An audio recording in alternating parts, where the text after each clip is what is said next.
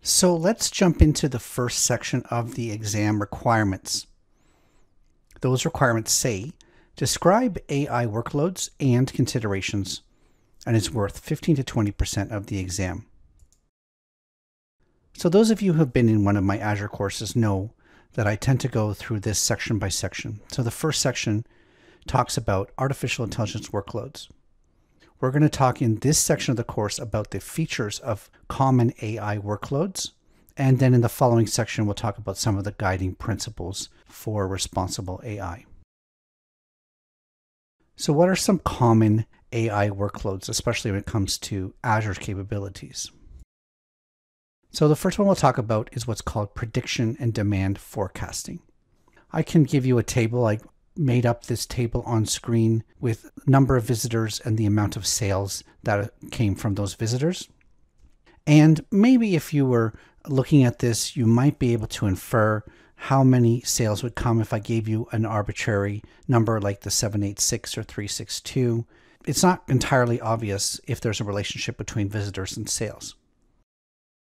But if I was to plot this into what's called a scatter graph, then you can sort of see there is a general relationship between visitors and sales.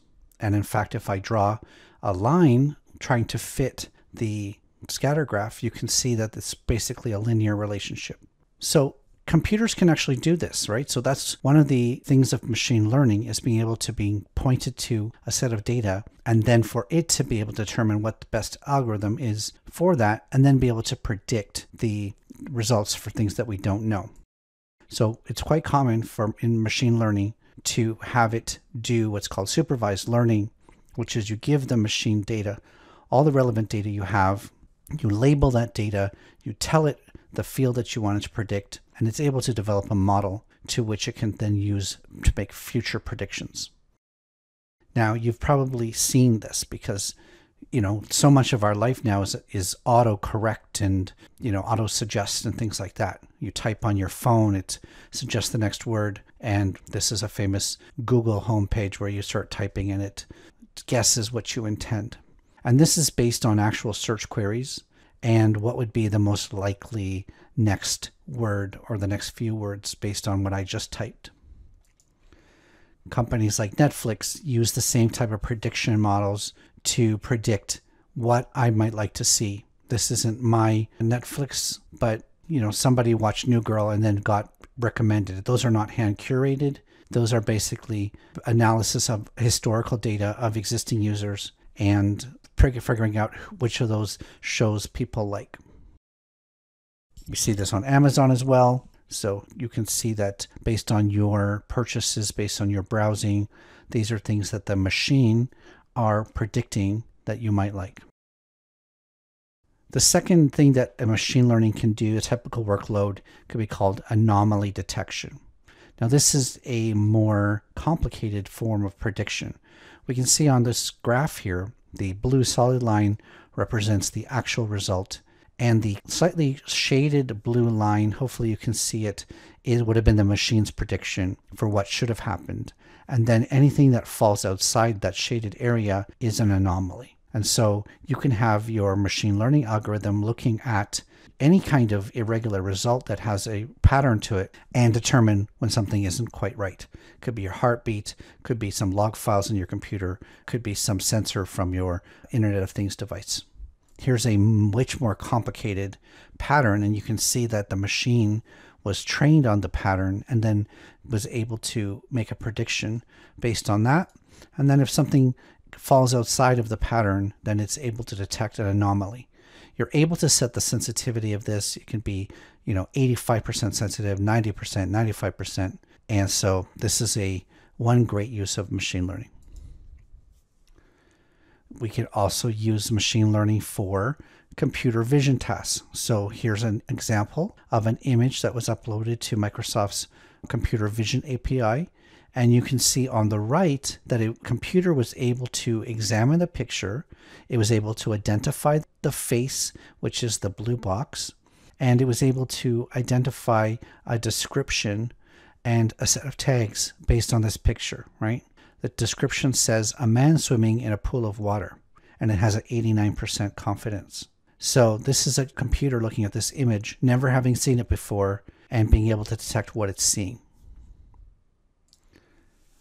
I also think it's cool that it's able to look at human faces and identify whether the content is adult content. It says false, and identify the approximate ages and the assumed genders of those faces. So there's probably a use for that.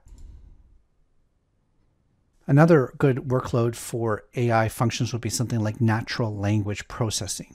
So you can say, in human language, what time are you open until today? And a computer algorithm can understand that you're asking about the hours of operation for today. What time do you close? When do you close? What are your hours of operation? Which time can I come? All of these things are equivalent in our language, in English, but the computer needs to infer what they're asking, and that's natural language processing. Related to that is knowledge mining. So giving the computer to a blob account or to a table and maybe a collection of PDFs, images, Word documents, PowerPoints, and having it sort through that into a searchable index. So if you've got a bunch of different types of documents, like I said, PDFs and images and Word documents, it's a very difficult search task. Now, Google is one of the leaders in search. I'm sure Bing has leadership in some areas as well. Knowledge mining is the ability for you to be able to point that kind of search engine at your collection of documents and have it organize it, find some organization in the clutter. And the fifth type of AI workload, it would be conversational AI. Now, this is somewhat related to the natural language processing, but having the chatbot able to reply to you and then turning that into like an application where you can say, do you have this? And they say, oh, what do you mean? And you can clarify it. And then it says, yes, we have that. So that's a conversational AI. They're called chatbots. You can install this on your website. You can hook up with, Facebook Messenger or WhatsApp or any of these chat technologies that it supports. And this is one growing area of computer programming, and it's powered by AI.